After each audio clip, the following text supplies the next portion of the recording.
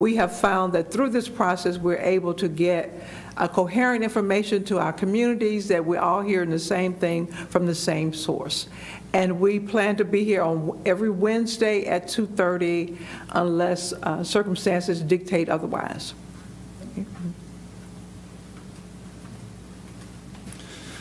So the unified command, that's so that we can all do the better job communicating, so that we can work together.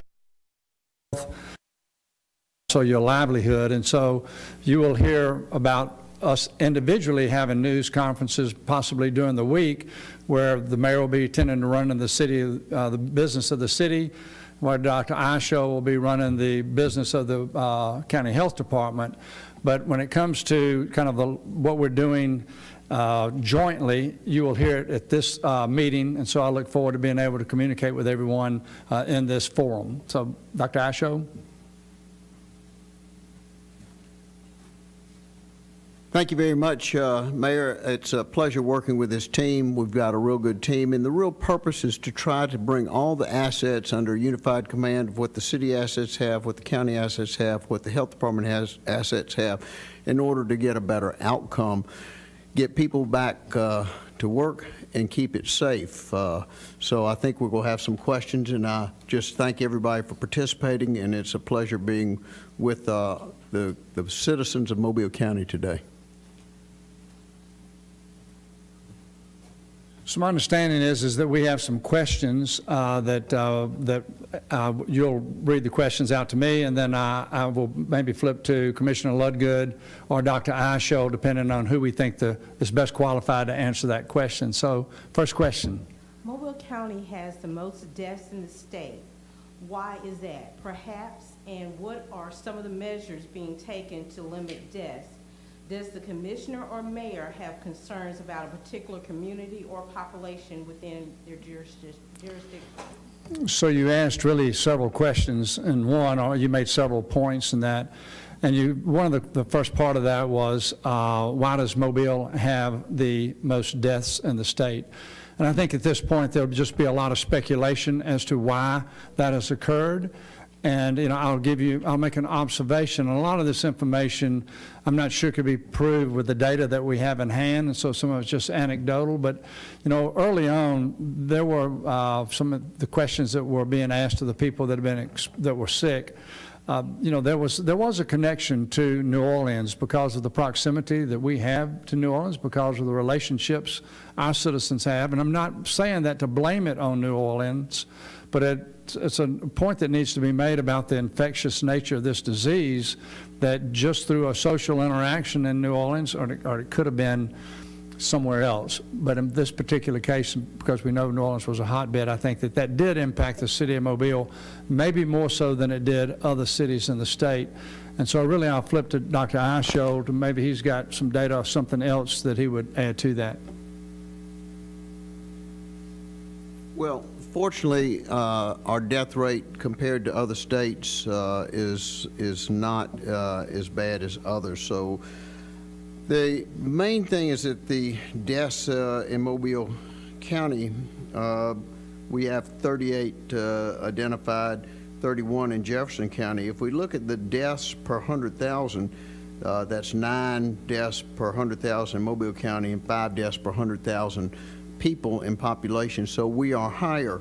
But the numbers, fortunately, are relatively low. And when we've had what are called cluster outbreaks, and y'all have heard about it in the news and in some places. So where we have a rapid spread of disease among a very small population who are at high risk, we unfortunately end up with higher numbers within that population. And that's a challenge. Out of the long-term care facilities, we have over 30 facilities, but over 90% of those have not had a single case of COVID-19, maybe 87% or something like that, but a large number have not had any cases of COVID-19. And when that does occur with a high-risk population in close proximity to each other, then the outcome is not good.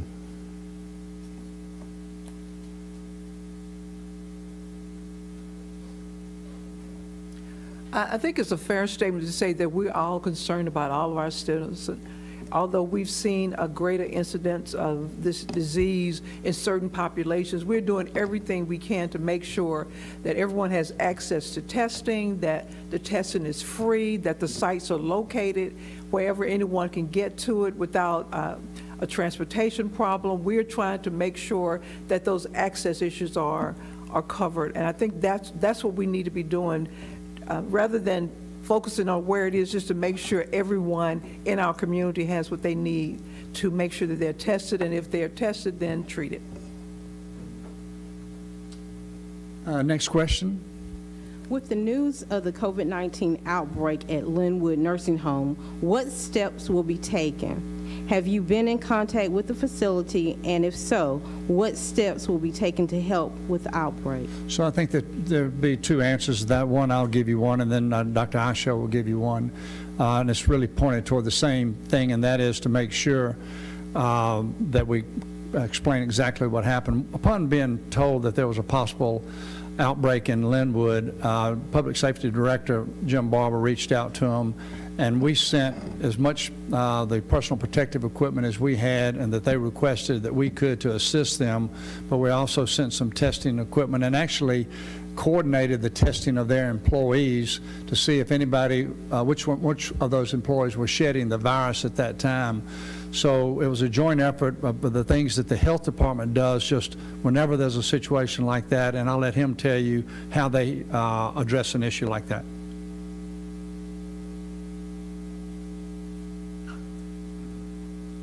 Thank you very much.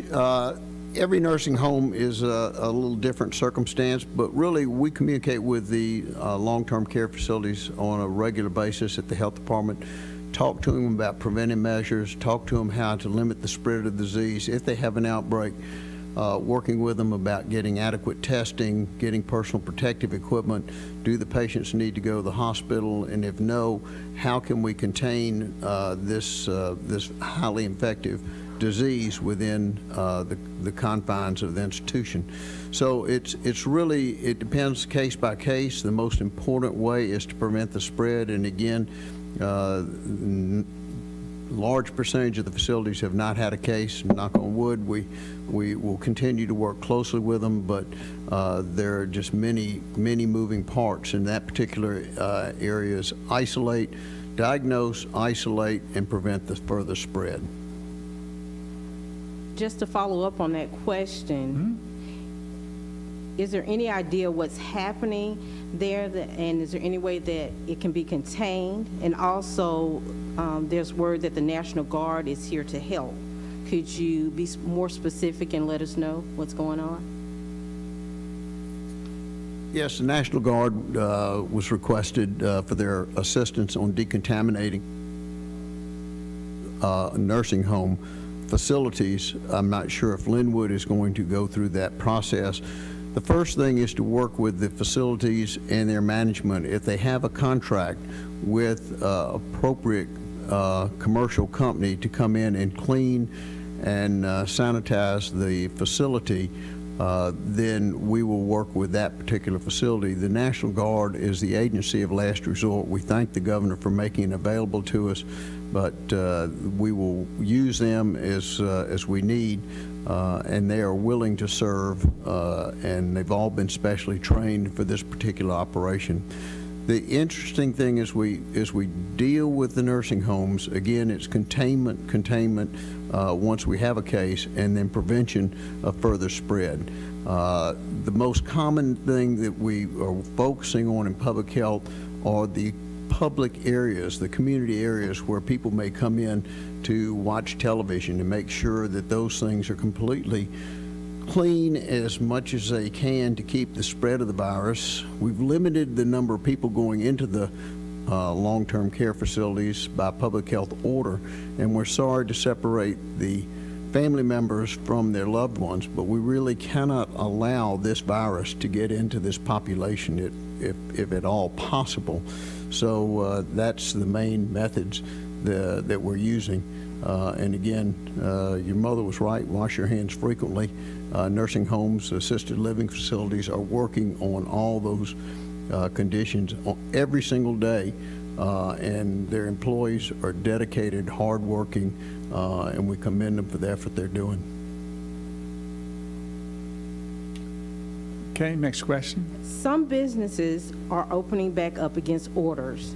Many of these business owners are running out of money. What do you say to them? So this morning we had a situation similar to that.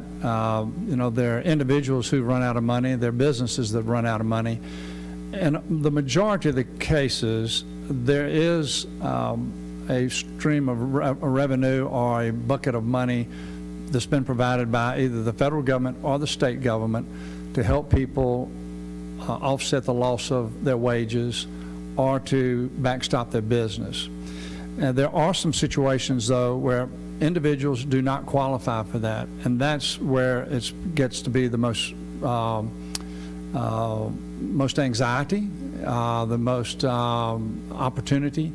And for some of those, you know, at this point in time, you know, we don't have a good answer to say that you can go here and you will get this. But today, earlier, with the conversation with the governor's chief of staff, you know, we talked about some of these voids that are out there and what can be done to fill those voids.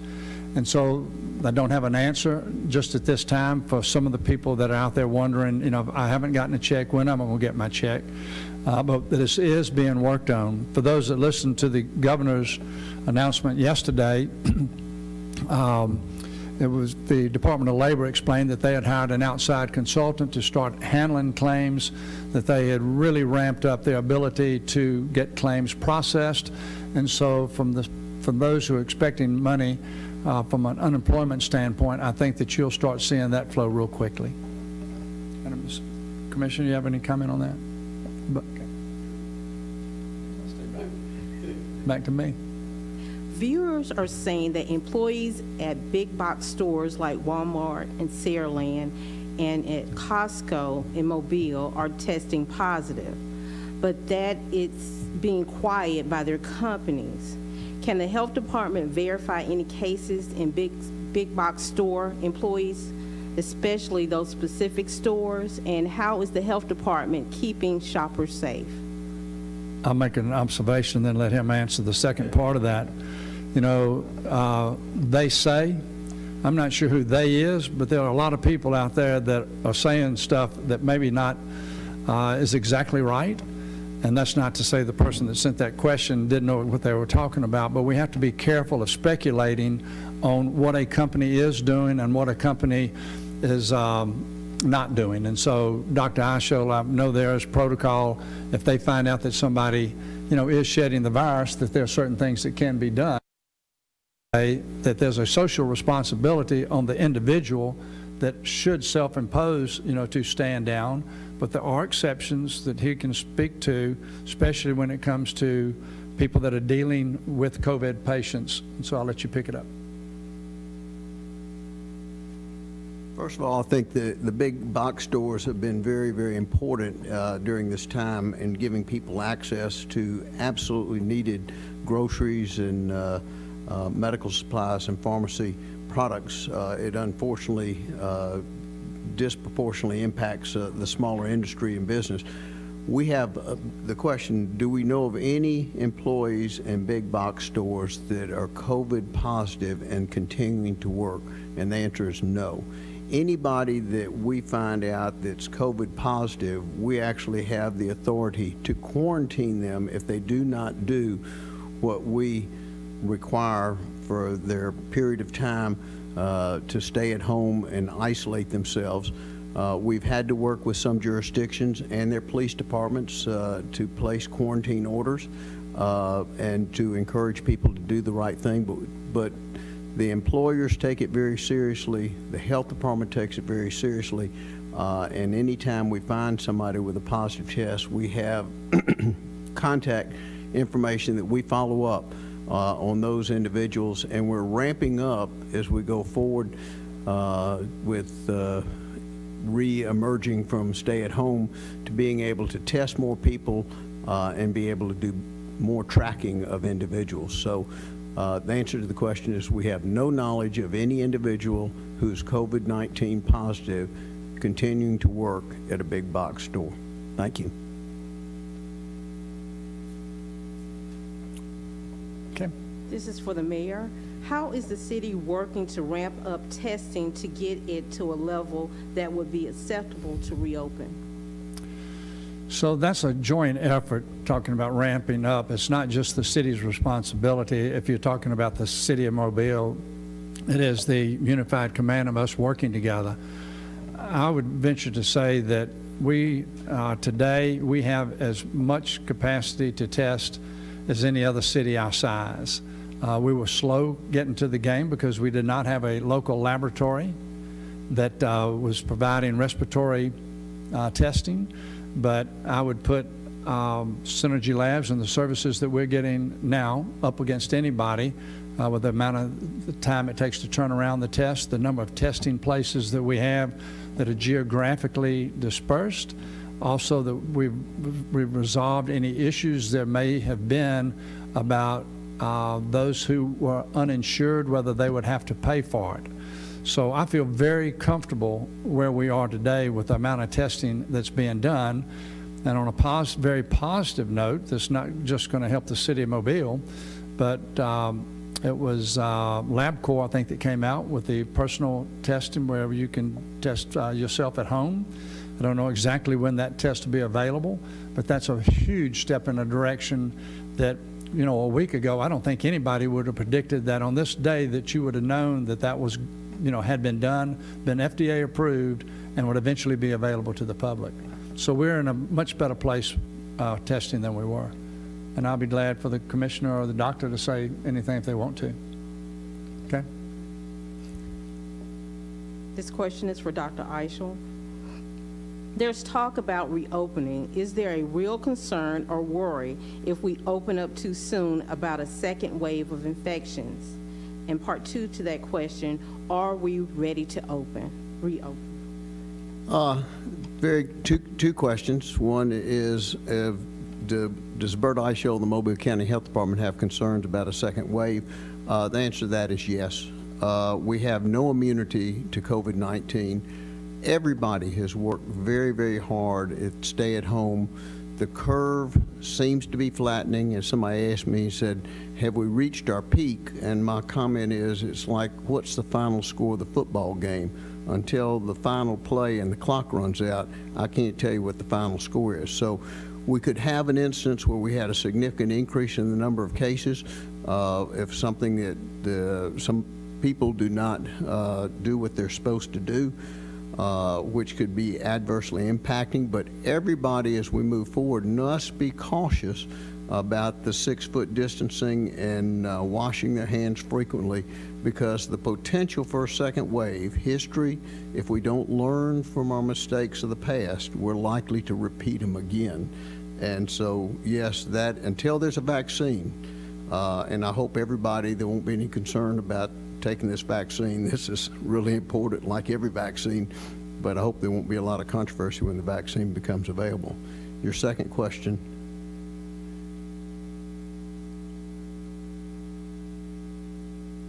Are we ready to reopen? Are we ready to reopen? I would say in some form or capacity, we need to come up with a plan. I look every day at a picture of the U.S., the Discovery, spacecraft coming back in on reentry. It didn't reenter well, and there was complete loss of life. So I use that as a reminder to me personally, every single day, hanging in our office is the spacecraft Discovery, because reentry is extremely important. We have to work out the details to help people get back online with their businesses and the economy, but we need to do it safely. I don't want to have an increase in death rate. In fact, I'd prefer the end result of public health with COVID-19 to be zero. But we just have to come up with a plan, work with businesses, educate people, and people need to take it seriously as we go forward. So, yes, I think we have, sheltered in place. We need to kind of be like the prairie dogs. We need to kind of come out of the hole, but everybody be looking around and ready to bark if we see trouble coming.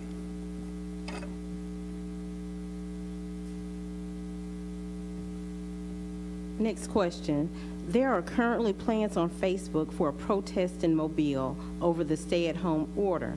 Is the city concerned? Does the city have a plan if this happens on May the 2nd? What is the plan? So we have a plan, and I'm going to leave it at that.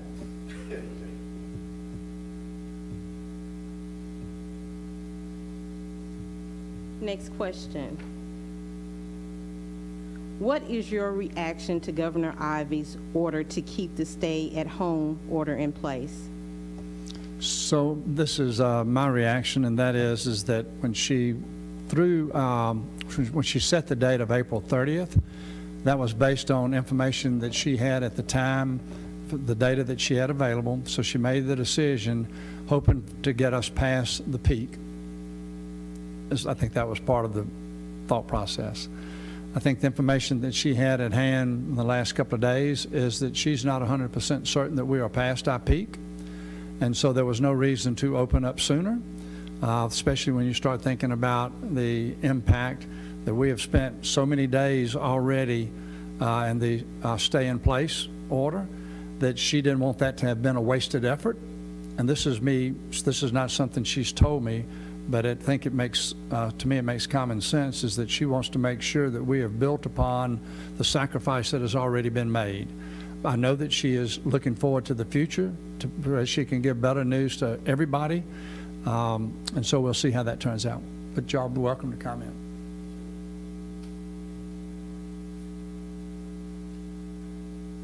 I second what the mayor said. I think the governor is working on the best available data.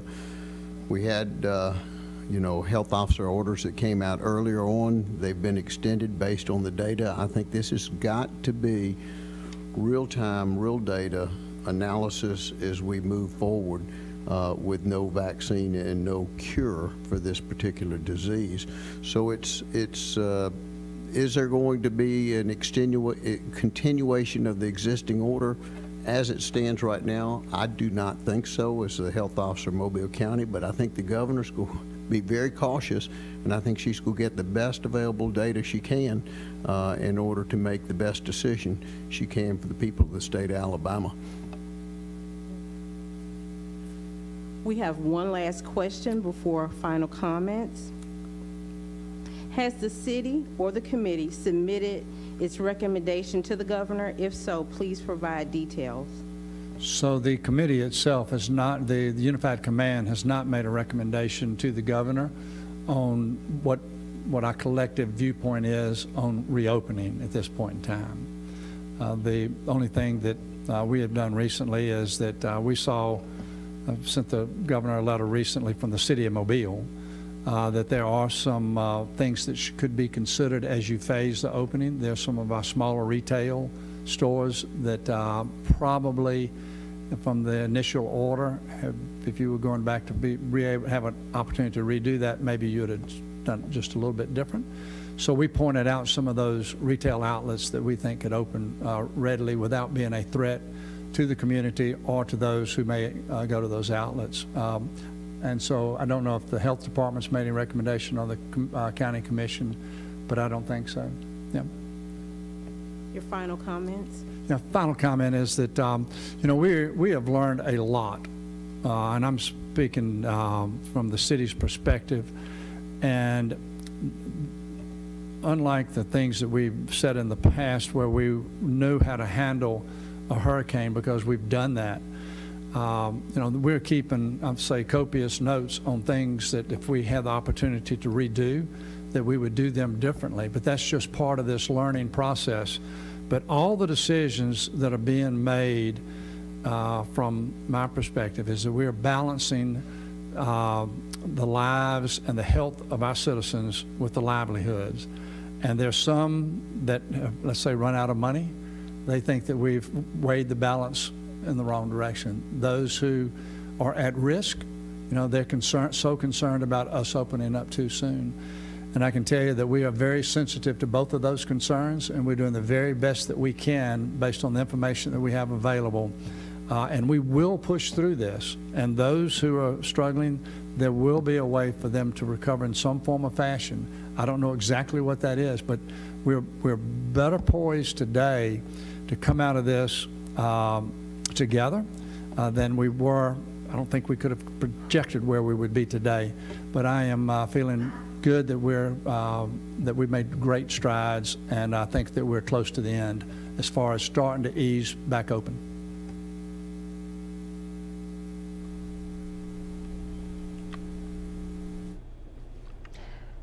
We're going to now listen to Commissioner Ludgood. When you're going out to do your retail shopping, wear some kind of face covering. It doesn't have to be a fancy mask, but please cover your face, and it protects you and those around you. We ask you to please continue to maintain your 6-foot social distancing. You'll see it in the stores. It'll be laid out for you. If you can't see it, then judge what 6 feet would be and just step back.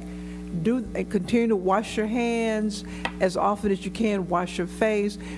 All of those things, we talked about some high-level things, but those are the things that each and every one of us can do for ourselves and our communities and with our families to make sure that we do what we can to help to contain this. And we thank you for your patience as we work through this. And I just want you to know that as we make these decisions, that we come together and we try to use the best judgment, and we bring together the smartest people, the people who have the best information, and we try to make those decisions that we know are going to be in the best interest. Sometimes I may want a particular course, or the mayor may want a course, or Dr. Eichel, but we pull it all together and we come up with what is best for Mobile County. Thank you. Again, I want to thank the community for listening, taking this seriously. Personal responsibility is the most important thing that each and every human being in Mobile County can do. Be responsible for your personal health, be responsible for the health of your family members, and hopefully be responsible for the health of your neighbors and friends. Do not gather. Maintain the distance, as Ms. Ludgood said.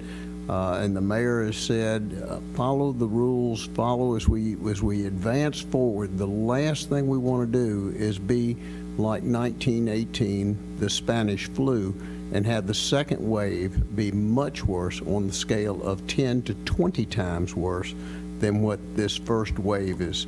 So again, personal responsibility, and thank you to our team members for everything they're doing. We will overcome this. We'll be stronger and a better community, and look back and say, wow, look how history reflects the 2020 pandemic. Thank you.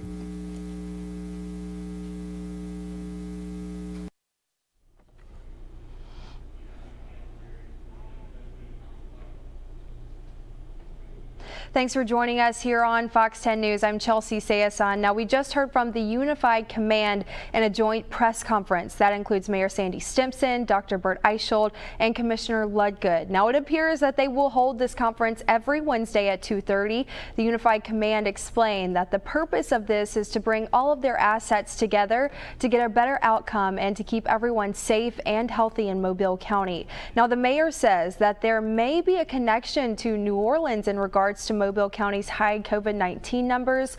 Dr. Eichel said cluster breakouts have been an issue here in the county, especially in some of our long-term care facilities.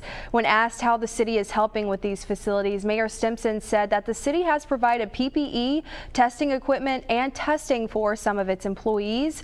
Dr. Eichel says preventing the spread is a priority right now in those facilities. He also says Mobile County Health Department is concerned about a second wave of COVID-19 until there is a vaccine. He says there is a concern. Commissioner Ludgood encouraged you to keep your social distancing and wear your face coverings when you are out. She says that they are planning for what's best for Mobile County. Mayor Stimpson says that there is a plan to reopen, but he did not give us any of those details. Of course, we'll keep you updated on that. You can find this press conference and more on our Fox 10 YouTube channel and Facebook page. We will break down all the latest headlines for you coming up on Fox 10 News at 4 p.m.